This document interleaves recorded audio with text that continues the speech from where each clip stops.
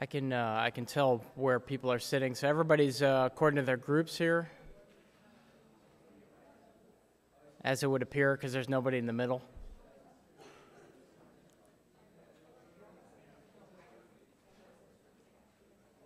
I'll take that as a yes. All right. So just a few housekeeping announcements as we get started. Today is actually the last session of part 3 that I'll be giving. On Thursday, we have a guest lecture from Professor Larry Burns. Professor Burns is a former executive at General Motors. He is known as a visionary in the field of sustainable transportation. We're lucky to have him on the faculty here at the University of Michigan. He is going to present a vision for sustainable mobility that's going to be several steps beyond, anything we've talked about this term. We've talked about alternative fuels, which we'll get to today. We've talked about electrification. We've talked about light weighting, alternative power sources for battery electric vehicles, etc. But what he's going to present is a radical transformation regarding how we move around. I've seen the presentation before. It's phenomenal. And from the standpoint of, a student in 265, wondering, what's in it for you in terms of sitting through the guest lecture, I think you're going to get a lot out of just the topic. But, I want you to be thinking about, whether the proposals, I'll call them proposals, or the vision, is something that is sustainable or not. Remember that sustainability's got 3 elements, right? The triple bottom line. The economic aspect, the environmental aspect, and the social aspect. Now, safety is something we haven't talked about in 265. You can think of safety as being, first of all, it's paramount to any sustainability activity. But you can think of it as societal, right? Because it has to do with people and the consequences of technology. You can also think about it as function, right? And, as engineers, we really need to be mindful that really it's not just a triple bottom line, it's a quadruple bottom line, and we've got to think a lot about functionality, right? And obviously safety is a key function. It's the first function that goes into any engineering design. So think about the vision for transformation in the area of sustainable mobility from those 4 perspectives. And I think Professor Burns would appreciate it, if there was a heavy amount of interaction.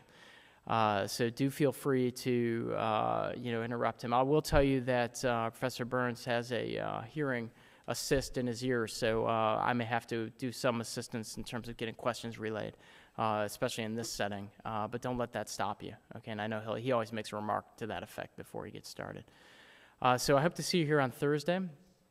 There will not be a quiz, and we're not going to take attendance. So this is purely for your edification, although you could end up with a question on the final that relates to it, not in a detailed way, but some of the LCA topics we're talking about, functional unit, reference flow allocation, etc. These apply to Thursday's lecture as well, and we've talked a lot about mobility. Okay. Any questions before we get started? I think people are seated in their groups already. We have a final exam that's a week from Friday. We're going to be announcing review sessions. I need to turn my attention toward that final exam. I've been putting material together for new material for 265. It's been pretty time-consuming. Now that today my last lecture is done, I can start thinking about the final. But it's going to be next Friday, and we will be announcing review sessions ahead of time. I don't think Vineet's done that yet. Is that correct? All right, so you should expect to hear something a bit later in the week regarding review sessions. As I've mentioned many times, it's a cumulative final exam, but it's going to be weighted toward the 3rd part. So think of it as 4 questions, 2 of which will be from part 3. So that's the stuff that I've delivered. I'm not expecting any surprises, but I haven't seen the questions from the other instructors yet, so I'm hoping to see them soon. And in terms of the instructions for the final, we'll get that out to you by email. We'll certainly go over it on Tuesday. So Tuesday is going to be a review session. So if you can put some time into 265, over the weekend, and I think particularly in the first two parts. So we're going to have Professor Petrovskis here, as well as Professor Listowski here, and you'll have a chance to ask them questions as well as me. So we'll just briefly go over what we covered in our parts and open it up to questions. Okay, so that's going to be Tuesday. Any questions? You have an assignment due Tuesday as well. What I hope is that you've had plenty of time to work on that. I mentioned last week that I would be adding a question to the assignment. That's been done now, and that relates to today's case study on biofuels. Are there any questions?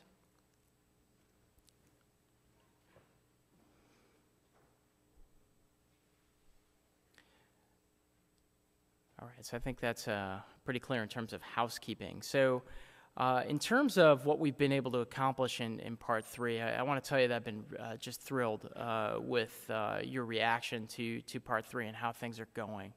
And I want to thank you for that. And I have a sense that this biofuels case study is going to go pretty quickly, just because of how well you did last Thursday on the light bulb example. So what I wanted to do before we get to that is to spend about 15 minutes or so talking to you, going back to a refrigerator. So you've done an LCA in-class exercise on the refrigerator, but I want to just present to you what an LCA actually looks like. So we've been spoon-feeding you information. So basically, you know what the concept of an LCA is, and you know how to connect it to economics and finance, and I'm very confident about that. What I'm less confident about is your ability to read an LCA and extract the information from the LCA. And that's what question 4 on assignment 9 is really getting at. You've got basically the setup that you read for today, and then there's a paper from which the life cycle assessment information came from. So what I want to do at the beginning of class here is to just go over what a typical LCA looks like. It's not the same one that you're going to read for next Tuesday. And actually, you don't even need to fully read it. You've got a good sense of what the life cycle of biofuels is already, just from getting ready for class today. But you are going to need data from the tables. So you'll at least need to go back and read the tables from that paper. And I want you to really have a sense of where the data in those tables come from. And I also have some concerns because we didn't give you an assignment that makes you think about a reference flow or an allocation or some of the other aspects of LCA besides the calculations, that you're really comfortable with that and you're ready for it for next week. So that's where this in-class exercise comes from. So I want you to just take 2 minutes and answer this question. So you're a product developer. You're overseeing a team that will design a sustainable refrigerator. So you are a product manager, maybe the kind of work that some of you will do when you graduate. And your company has slated a new model of refrigerator. It's their sustainable refrigerator. Call it whatever you want, the Green 200 or whatever. And you're the manager, so you're the one who has to figure out whether it's sustainable or not. Now, we are going to take the economic dimension of sustainability out of the equation because we're going to say here at the bottom that we're confident that it will succeed in the market. So really, this is about the environmental sustainability and the environmental attributes. I want you to think, and you're welcome to talk to each other about how you would go about figuring out whether this refrigerator is actually sustainable or not. What process would you use? What questions would you ask? All right, so talk to each other, take a couple minutes, and then we'll discuss it.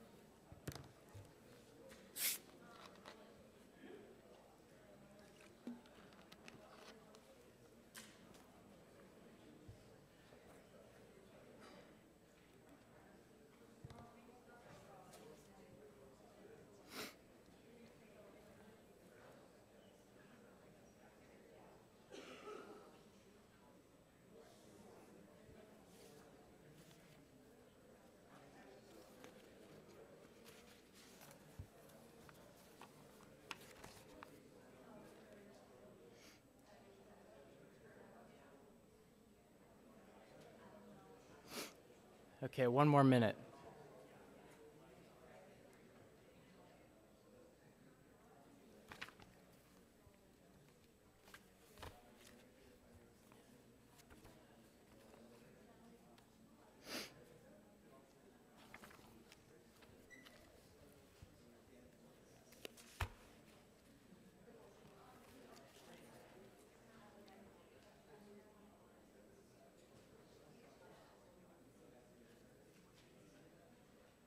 Okay, it's getting a little quieter here, so let's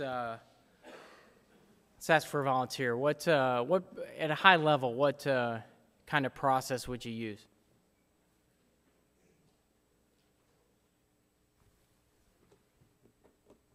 Anybody?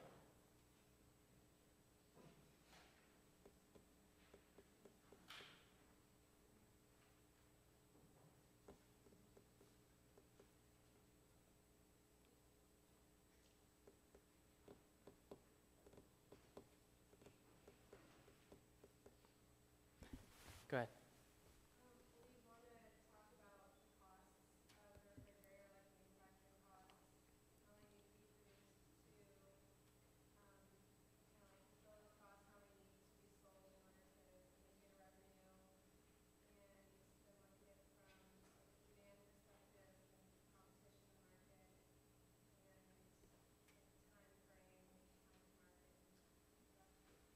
So that would be the economic dimension, and if anybody's interested in how to do those types of calculations, supply and demand, you may want to consider taking ME 589, so Sustainable Design and Technology Systems, a class I teach, usually in the fall, undergrad class. So these are exactly the kinds of things that we discuss in that class, because a product that has good environmental attributes that doesn't sell is just junk.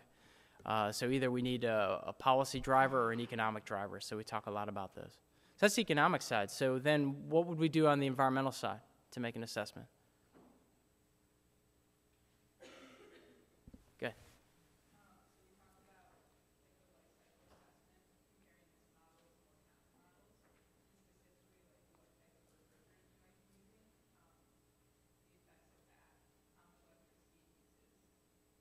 Okay, so the magic three letters are L, C, and A for the day.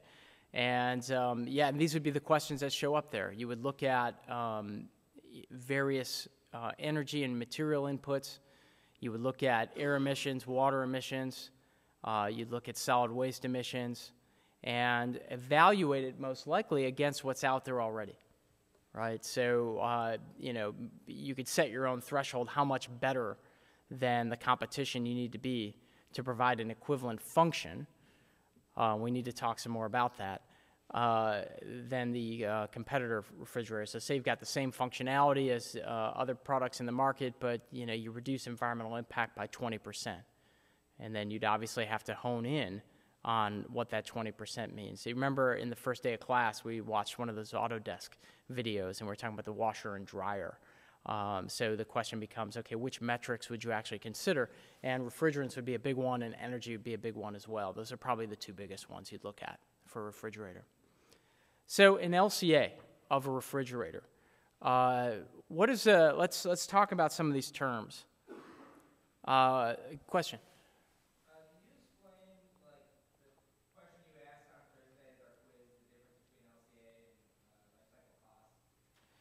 So and it may have been easier than it sounds, right? So one is we think about different metrics, right? So that's an obvious one.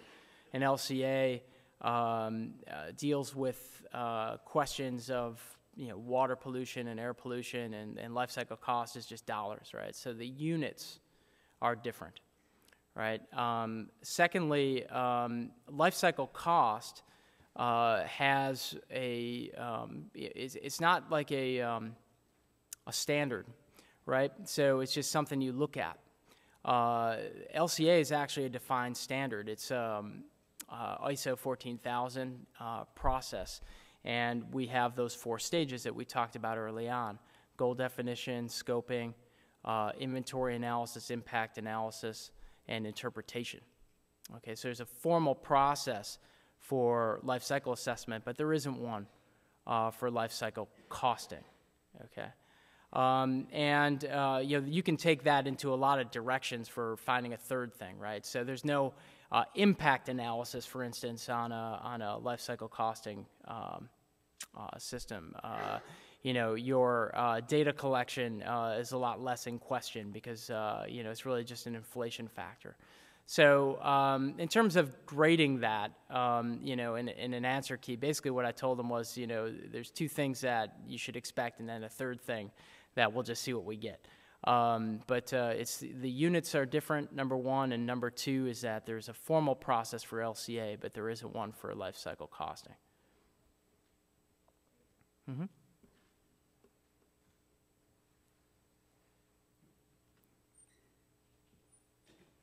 They have a lot in common, too, right? So things like allocation that we talked about. We might have emphasized more about what they have in common than they have apart. So that's why that was a thought-provoking question, I think. Any questions about that?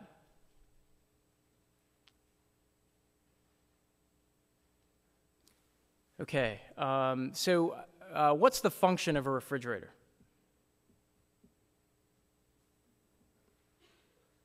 Somebody say keep the beer cold? All right. All right, that's good. All right,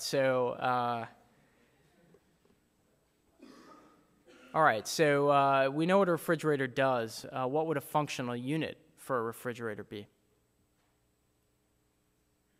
It functions to keep stuff cold. So that's a high-level function. But if we're going to do an LCA on a refrigerator, we have to define the functional unit. And there could be any number of functional units, but can somebody give me an example of one? Anybody remember back to when we discussed it in class? Good. So that would be part of a functional unit because you don't want to compare, if you're doing a comparative analysis, you don't want to compare a lifetime of a refrigerator of 13 years with 17 years. You really want to harmonize the time periods. What else would be involved? So we can think about time frame. What else? Good. Yeah, that's a big deal, right? The ambient temperature. So your refrigerator works a lot harder in the summer, especially if you don't have your air conditioning cranked down, than it does in the winter. And that's going to affect its energy consumption dramatically, so you need to define it up front. And related to that, it's how cold are you keeping the fridge on the inside, right? So you have a setting, you can push your refrigerator to be colder or warmer. And obviously that's going to affect the amount of energy consumption, okay?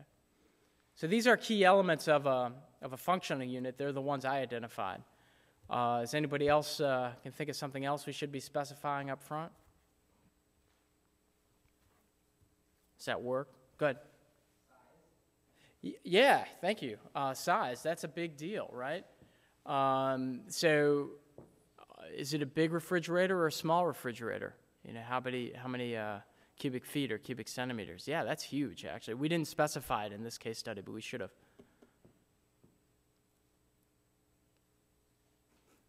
In other words, how much beer can you keep cold? That's important, right? Okay, that's great. So what kinds of unit processes, I'll bring that into the fold, would we look at? If you remember that definition of unit processes, these are the unit processes we described as some being inside the scope of the analysis and some being outside.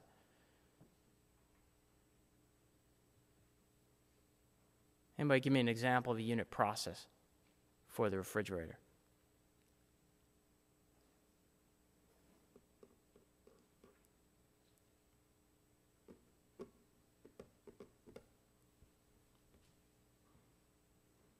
Good.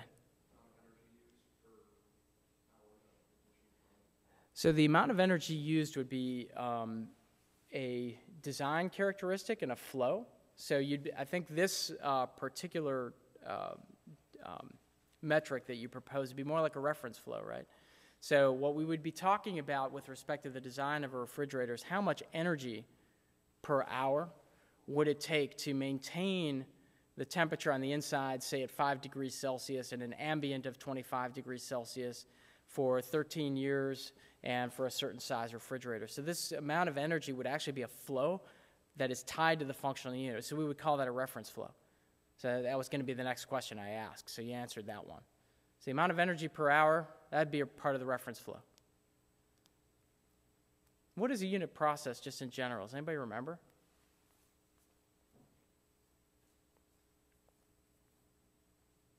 We had these little boxes, and some boxes were inside the scope and other boxes were outside. Those boxes were unit processes. Okay, like in your case study, let's just use today's example, biofuels. You had the farming energy consumption, right, or the eutrophication or what have you. And you were just given the energy consumption from farming, but you weren't given the unit processes. The unit processes would be like driving the tractor, right, applying the fertilizer, making the fertilizer. It would be, applying pesticides if that were part of this system, right? So think of the unit processes as each action. And some unit processes are in the scope of the analysis and others are outside. So can somebody come up with an example of a unit process for a refrigerator?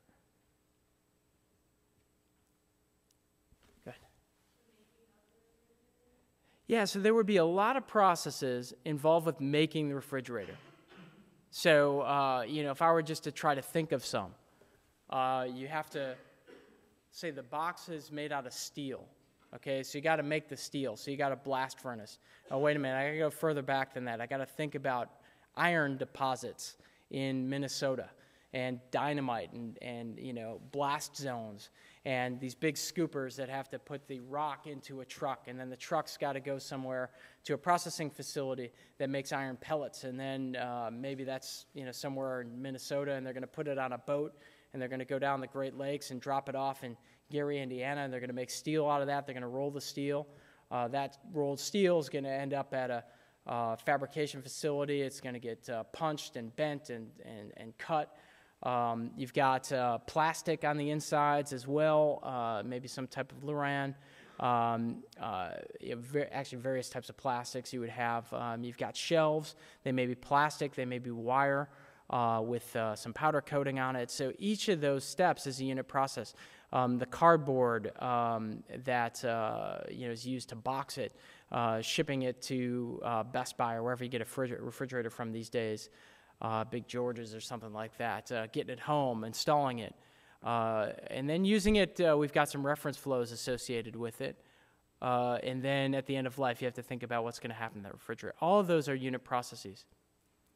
And when we scope this analysis, we figure out what's inside and what's outside. And that's the first step of a life cycle assessment. And the reference flows are all the materials and energy consumed and emissions produced per functional unit. In this case, a refrigerator of a certain size, keeping the temperature at a certain level over a certain period of time. Okay. So that's unit processes. So the definitions here: functional unit, reference flow, scope, unit, processes. Do people have an understanding of that? I want you to be comfortable. This is standard LCA jargon. And I'll give you an example in a minute, but it'll be a lot easier if you understand the definitions up front. Any questions here? How many people feel like they understand the definitions of those terms? Okay, that's a pretty good number. All right, so let's talk about allocation. What's a definition of allocation? Anybody remember?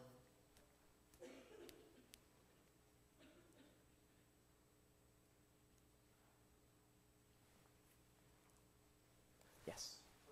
Giving responsibilities to one party or the other. Exactly. So when you've got some ambiguity, maybe one function serves two purposes, and you're doing an LCA on one of the purposes. So you got to figure out how to allocate the emissions. So we talked about that in the context of a reused refrigerator, right? Or in the context of this example, maybe a truck goes to Best Buy, and it has many products on it, not just your refrigerator, it has other products too. So those distribution emissions, how do you allocate those emissions and distribution to this refrigerator? That would be an allocation question. So we use that term as well, allocation. Okay. Now these are the 5 concepts, and the next 10 slides or so I'm going to blow through. Really won't make any sense unless you have a good working understanding of those definitions. So the answer to the question here, how will you know if the design is environmentally sustainable or not? Well, we have to look at the economics, and we talked about that as being a given here. Then we do an LCA. We would, 4 steps there. Define the goal and the scope. First step. Second step is collect data. Third step is to look at the impacts.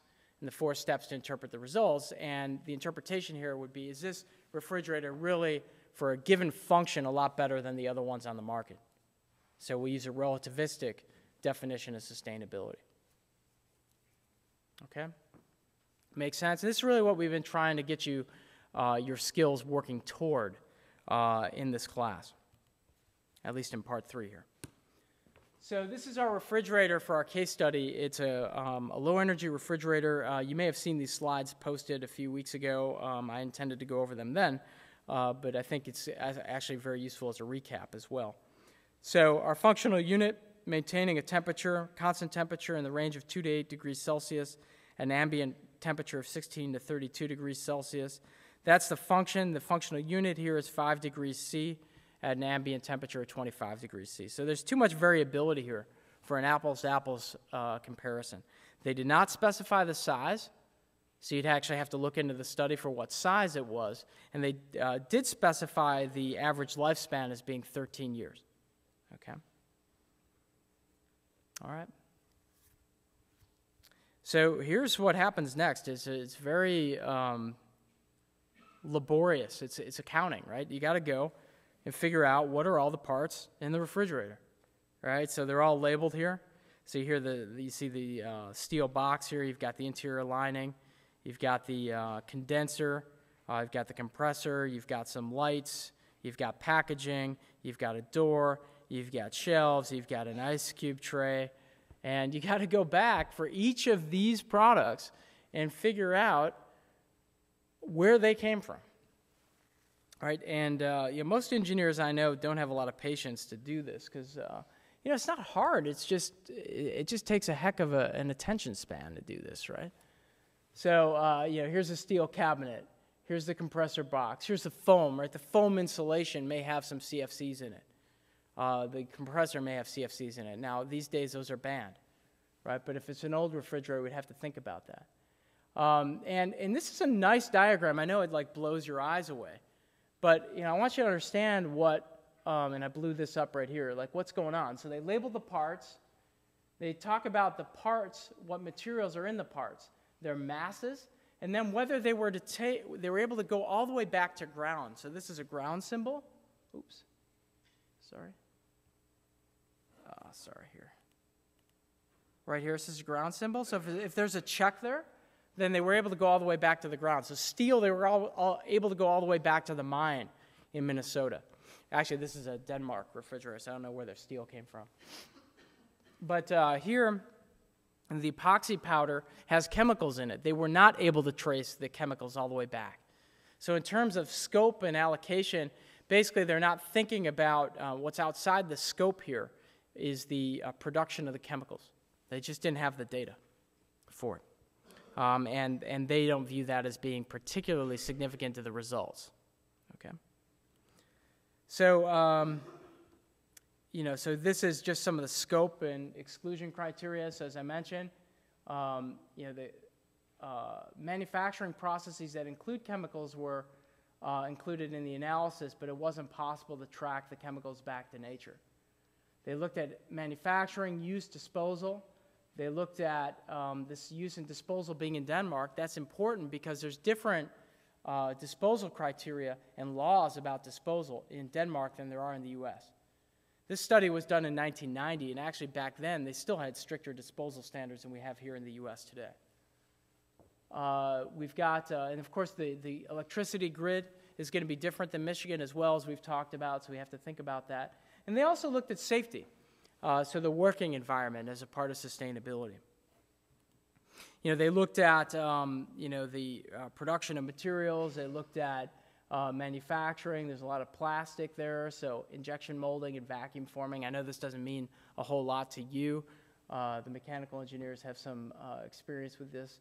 You know, steel, trimming, bending, punching, welding. You got to look at all these, right? And then there's a factory, and you got to have the lights on in the factory. There may be AC, there may not be. People drive to work, so there's overhead, and you have to allocate that overhead to this product. It's fun to think about where the materials come from, right? So they talk about where all these materials come from. So I know that there's a lot to read here, but I want to give you an appreciation for what goes into the LCA. You're just getting the numbers out and applying it. But there's a lot behind that, and you should at least be aware of that, even if you're not doing it yourself. They make lots of assumptions, as you always need to. They think about CFC leakage, because this was an old refrigerator. There's a rejection rate, so there's failure in manufacturing, about 2%. So you actually make 102 refrigerators for every 100 that are sold, and that's going to affect the environmental impact of production. They talk about just dumping the foam, and they are recovering some of the CFCs. Okay, so they were looking at 1995 here. Okay. Now today in Denmark, you'd recover 100% of the CFCs. In the U.S., probably very few places you go are actually going to recover the CFCs. Remember, CFCs, ozone-depleting gas, as well as a potent greenhouse gas. Then there's data, right? So here's all the data. So the data sources. So these are all the materials.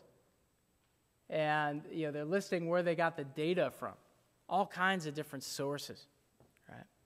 And the same kind of thing went into your CFL case study and your light bulb case study from last time, and your biofuel case study this time, which is why I'm sharing it with you.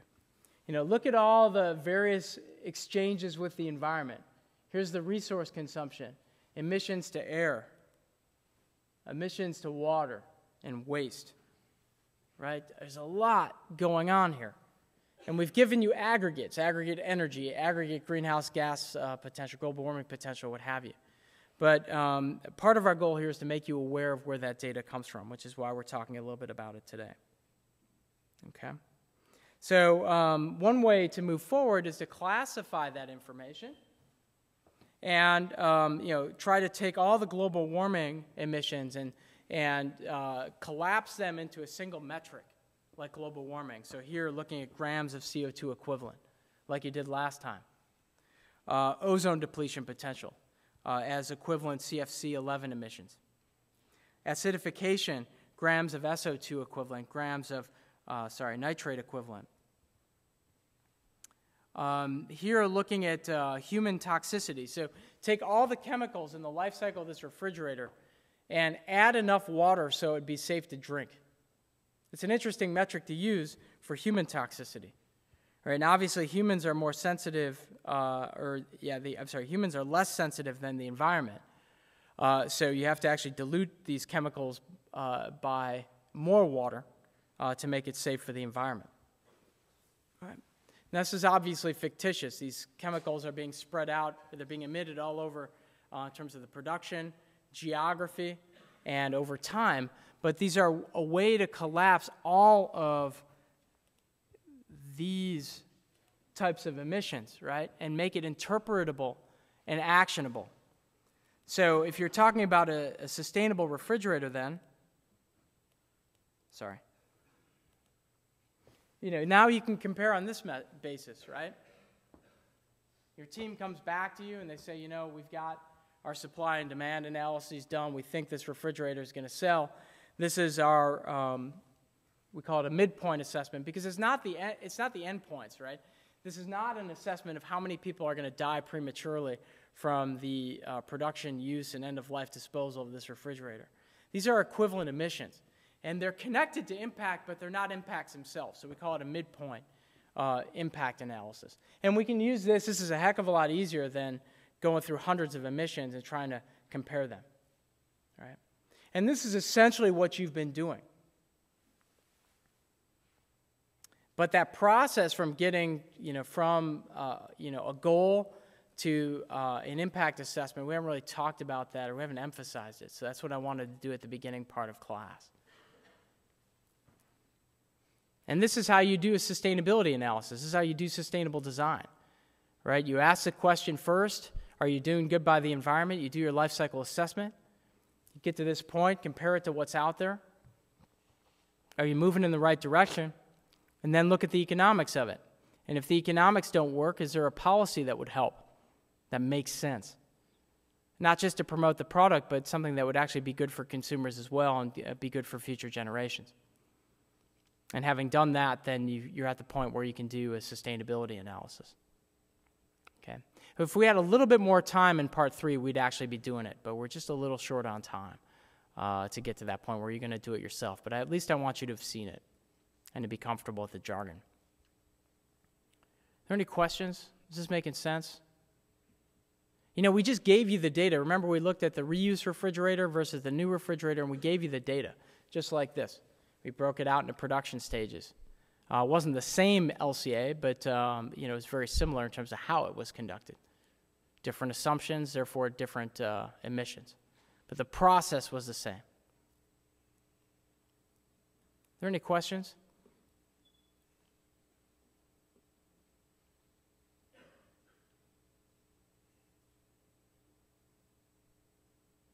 How many people feel reasonably comfortable about what an LCA is?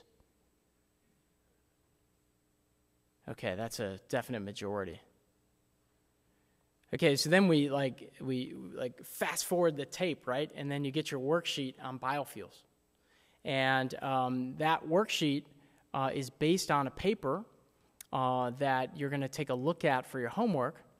And we just took the data out of that paper and gave it to you because we didn't want to give you too much work to do before class. So that was just given to you. But then for your homework, you're actually going to go back and figure out where those numbers came from out of the LCA. Okay, so that's in assignment 9. Okay? So let's just quickly review on the case study now. We're trying to get you a sense of being able to answer questions about what biofuels are, what are the steps involved in the production of biofuels, what are the non-farming practices, what are the farming practices, thinking about the use phase, thinking about energy balances, thinking about eutrophication potential, thinking about global warming potential, thinking about comparing biofuels on an energy basis and on a per liter basis, because you get very different answers if you do those two things. Now, you've only done one question of the 7. When we look at all 7 questions together, you're going to get that sense, like, oh, wow, if I compare it on an energy basis or volumetric basis, I might get seriously different answers, okay? Thinking about the social impact on food prices. So some of you answered that question. And then thinking about sensitivity analysis, okay, which we did a lot of last time. We'll do a little bit of today, too. Okay, so we have our groups. You're seated together. We want to do the same thing as we did last time. So if you're group 1, also take a look at question 3. I'll put the questions up there right now. Right here. So if you're group 1, also take a look at question 3. Group 2, look at question 4 as well. I don't know why I have 10 questions here. I clearly misnumbered it. So let me just fix that. We got 7 groups, and we'll just roll over. So if you're group 7, then you'll answer question 2 here. I'll just take a couple minutes and fix this. But let's take about 15 minutes and think about your question. Make sure you've got similar answers. And then also take a look at the one question that's 2 later than yours. Okay? So 15 minutes, and I'll fix this up here.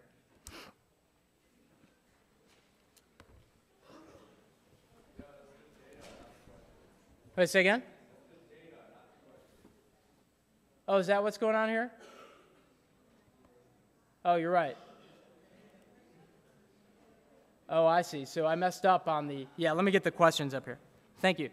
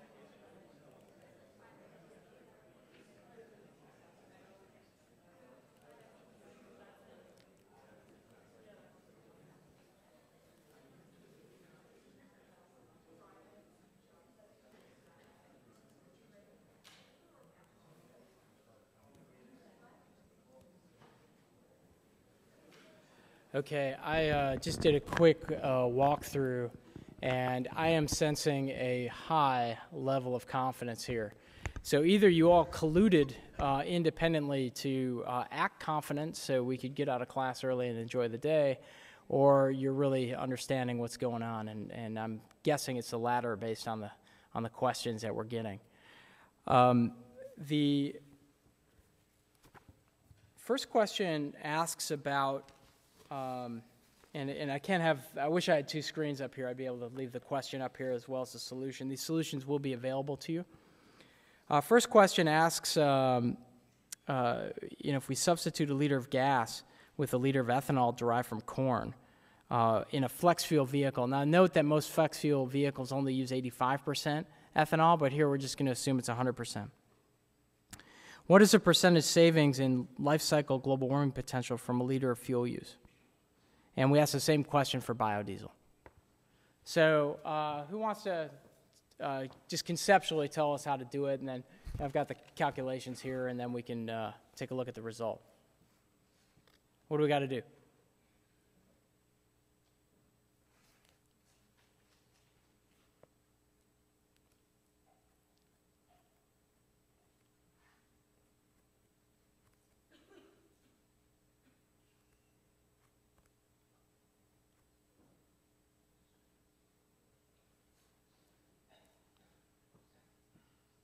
Who did question one? Come on, question one. I could look it up, but you folks did question one, didn't you? All right, so somebody tell us how to do it.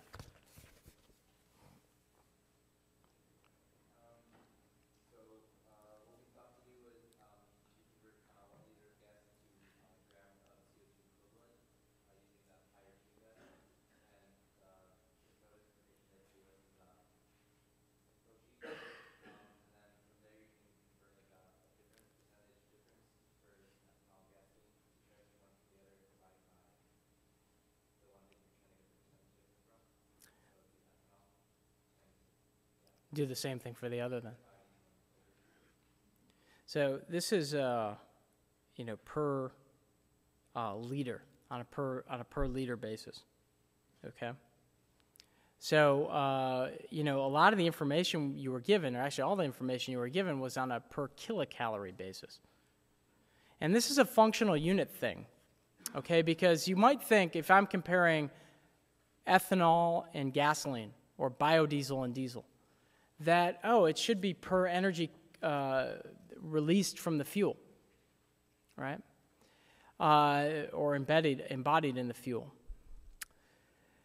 Now, the reason that's not a good idea is that a liter of fuel may have a different energy density, right? And that's typically how we think about vehicles. We think about miles per gallon, right? We don't think about kilocalories, right? So there are different ways to specify the functional unit, and if you do that, you might get different answers. So, question 2 actually is related to question 1 because it asks about, instead of on a per liter basis, let's talk about a per kilocalorie basis.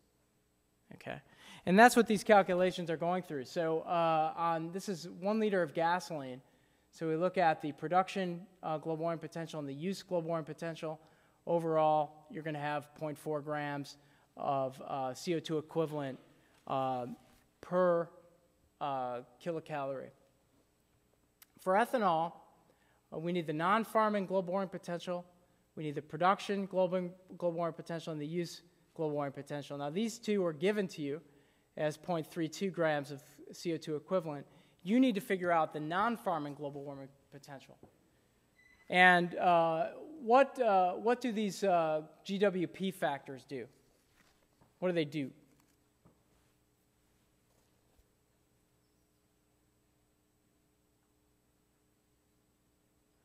You're familiar with it, right? We looked at it in the first part of the class. Anybody? Good. Oh, were there 2 people there? I only saw one hand. Good.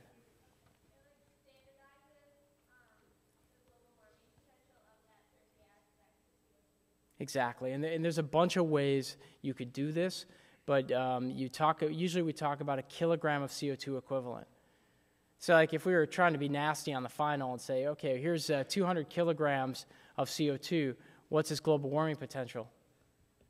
It'd be 200 kilograms. So basically the global warming potential factor for CO2 is 1. But for nitrous oxide, it's 298, and for methane, it's 25, and that's over 100 years. And, we probably didn't spend, I sat through that lecture too. I think that we probably didn't spend enough time for you to really get a good understanding of why those factors are different over different time periods. So if we had global warming potential for methane over 20 years instead of 100 years, you'd actually have a value of, I think, 12 or something like that. So, those values depend on your assumptions about over how many years, okay? So just make sure if you're talking about global warming potential, you know what year you're looking at, okay? So that's what we're doing here. We're converting to equivalent CO2. We have the non-farming global warming potential. It should be farming, right? Because I multiply it out here. Oh, no, it's just given this way, okay. For the ethanol. Yeah, you're the first guinea pigs for the solution here, right? I have to go back to the notes. So what are these three terms describing? So you've got the nitrous oxide, the CO2, and the methane. What are they doing? What are their roles in this system? Can you look back in the notes?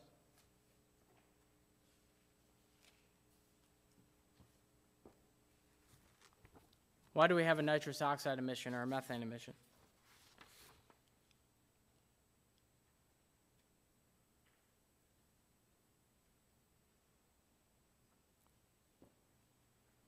All right, so one of the bullets says farming for corn ethanol leads to nitrous oxide emissions of 7.8 times 10 to the minus 5. So I've written this as non-farming global warming potential, which is why you shouldn't believe everything you read. Okay, so I'll make that correction. So this is farming, okay, and then you've got the production and use here.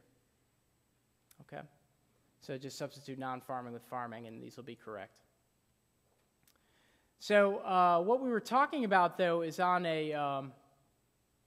these numbers that were given, we're on a kilocalorie basis, right? So if I just read that whole bullet, it says farming of corn for ethanol leads to 7.8 times 10 to the minus 5 grams of nitrous oxide, et cetera, for every kilocalorie of net energy. So if I just compare gasoline and ethanol on a per kilocalorie basis, I see that you get a savings with ethanol of 12%. So there's basically less global warming potential from corn ethanol than gasoline by 12%. But the question actually asked on a per liter basis. So you need to convert from kilocalories to liters. And when you do that, you actually save about 40%. So it looks pretty good for corn ethanol at this point. All right? So you do the same thing then for diesel. And on a per liter basis, biodiesel versus diesel is going to save you about 20%.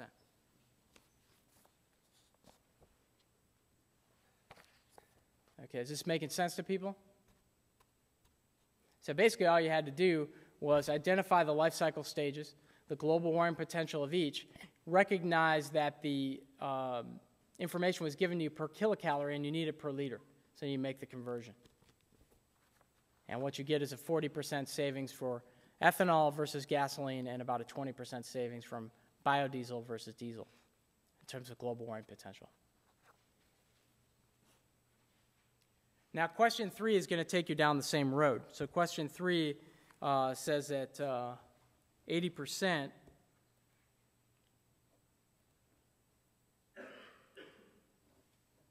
it's right here, so 80% of the applied fertilizers, that's a quiz, study hard, quick, oh yeah, all right, good. Hopefully I can keep your attention here. So 80% of the applied fertilizers run off into the surface water. You're given values for ethanol and biodiesel for the energy input. to the fertilizers, okay? Everybody with me? Who did question 3 for their assignment today? I can look it up. So which was assignment? You guys were assignment 3 or question 3? Who else had question 3? You folks? And you folks. So somebody from the center row here, tell us how to do this problem.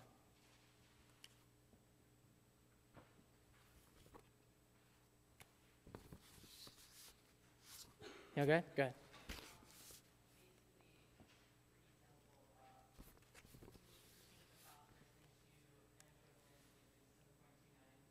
Yeah.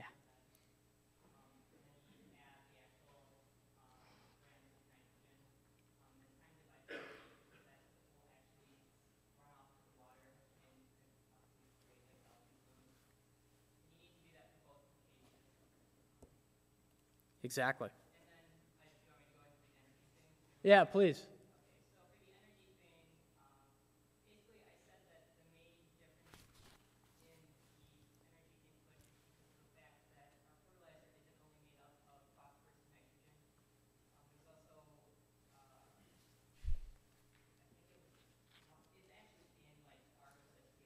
Right.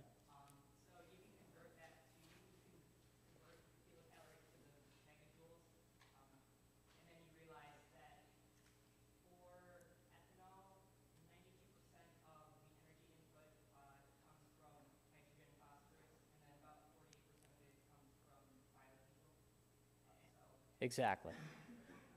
Wow, you nailed it. Thank you so much. The first part, which was the easier part, was just converting.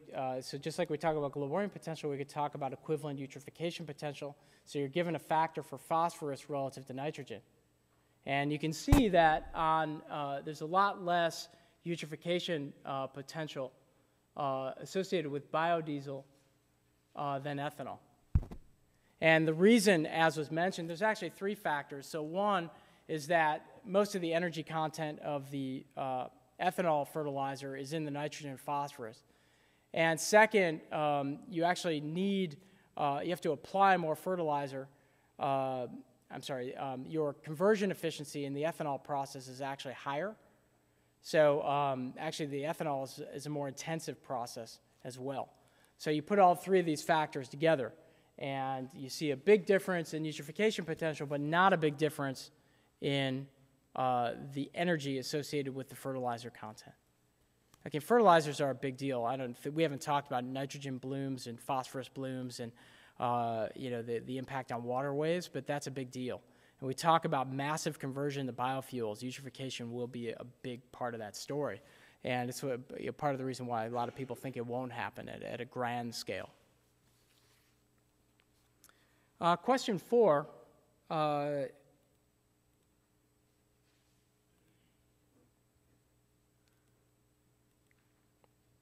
Here. So we're now looking at subsidies for corn ethanol producers to produce 13.3 billion gallons of corn ethanol. So we assume that this came from taxpayer money, and we're trying to figure out an abatement cost. Okay? And you're given additional information, and I think this one's fairly plug and chug. We're a little bit low on time, so I'll just kind of walk you through it. So each liter of corn ethanol displaces, so you've got corn ethanol's 2,000 grams of CO2 equivalent, and gasoline is 3359. So you're displacing 1359 grams of CO2 equivalent. So you can figure out then this is per liter. You can convert it to gallons, and you know that there are 13.3 billion gallons in the U.S. In that year. So then you can figure out how many short tons of CO2 were avoided. And then you can figure out, because there were $5.8 billion here in the end, it's about $77 per short ton of CO2 avoided. So it's a pretty high cost. Okay? Fairly straightforward. I think question 5 is as well. What we're talking about here is the impact on food prices.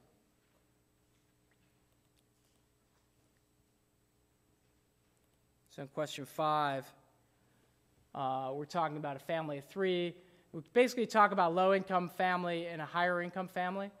And in the notes, you were given the impact of biofuels on food prices. And all you do here is you figure out how much that affects the income for a low-income family and a middle-income family. So the use of crops for biofuels has been estimated by some studies to increase the price of foods by about 8%. Most of these foods are red meat, poultry, and dairy products, on which an average family of 3 spends $2,000 a year. So obviously it depends on the family, depends on the diet, and what have you. Okay, but it's about $2,000 a year. So it's actually not too hard to go through the calculations here as well. So, we assume that there's no taxes in either case. Here's the low income, so we got $7.40 per hour, 40 hours a week, 48 hours a year, 25% on food. Maybe that's 20%, or is it 25%? Is it 25? Yeah, I changed it. Okay. So now $2,000 of this is on food that will increase by about 8%, or $162. So if you just look at, here's the total food bill. The food bill is going to increase by about 4.5%. Sorry. And that's about 1% of the low-income individual's income. Just going to biofuel. Right? So it may seem small, and it may seem like a big, worthwhile cause, biofuels, but these are real consequences. Obviously, on an upper-income family, these are ones who are usually more concerned about the environment. You see the percentage of their income, it's only about 0.2%. So it's still there, but it's not as significant. Okay, is this making sense? I mean, this just basically is doing a bunch of times tables.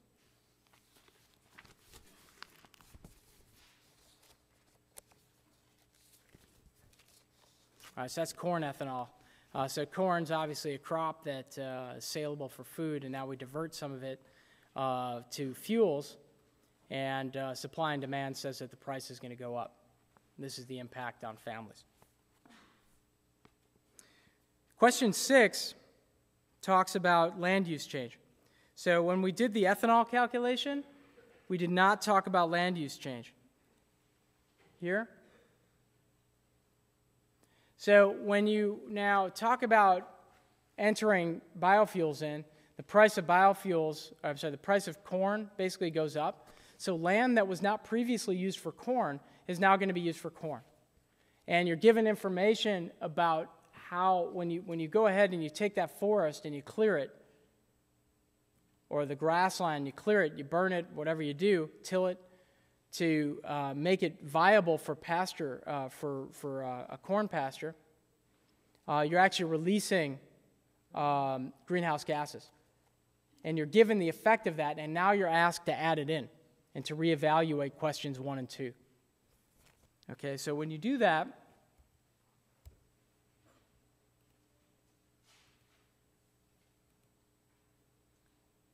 here's what you see. So you had 3359 grams of CO2 equivalent per liter of gas. Okay? This is per liter. Now, here we had 0.3551 grams of CO2 equivalent per kilocalorie of ethanol before you were considering land use change. But the notes tell you that the land use change is actually bigger.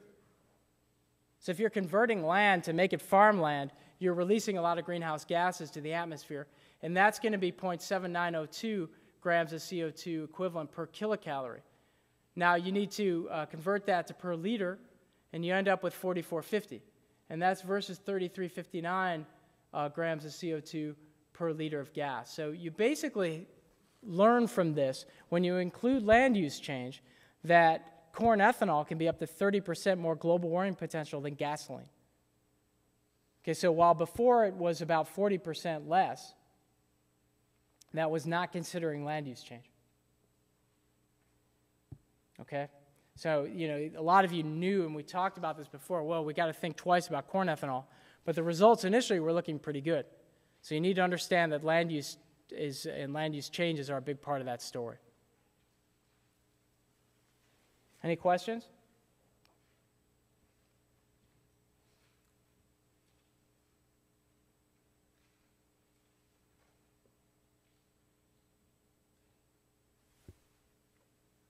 The last question relates to net energy balance. And, you're given the information, so you basically just, all you got to do is divide a little bit here. There's question 7. So another way of obtaining ethanol from sugars is by using sugarcane as a feedstock instead of corn. Now, sugarcane ethanol combustion yields about 5,000 kilocalories, but also you get an additional 571 kilocalories per liter of useful energy from byproducts of making the sugarcane. Okay, so this idea of net energy balance ratio is just looking at all the energy that went into making the fuel divided by all the useful output. Or actually, it's the other way around. It's the energy output divided by the energy input. So all you got to do is to add up the your outputs, which is in combustion, and then in the byproduct here, this 571 kilocalories. And then you look at what it took to make it, the sugarcane ethanol, and to transport it. And you take the ratio. And you're also given similar information for ethanol and biodiesel. So just going through those calculations then, you'll see it here. The energy out for sugarcane ethanol, 5,000 kilocalories per liter, plus the byproduct, which gives you another 571. Your energy input from production and transportation is about 1109. So your net energy balance ratio is going to be a factor of 5. Sugarcane ethanol is really good. This is on an energy balance. We could give you the same question for global warming if we wanted to. But let's look at the net energy balance ratio for corn ethanol and soy biodiesel. You see they're a lot lower. And you also have global warming potential issues from land use change. Okay, so the idea here, it's not that any one of these questions is particularly difficult, but you need to think about the functional unit. You need to think about including all the relevant unit processes, and just to kind of keep your patience and work through everything that the question might be trying to ask you. Sometimes you got to make assumptions, and when you do need to make assumptions, you write them down clearly. All right, and obviously the math you have more than enough capability to do. Questions on these biofuels?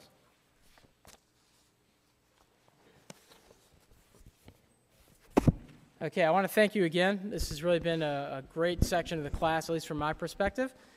And we'll give you your quiz. So I hear you pulling your paper out.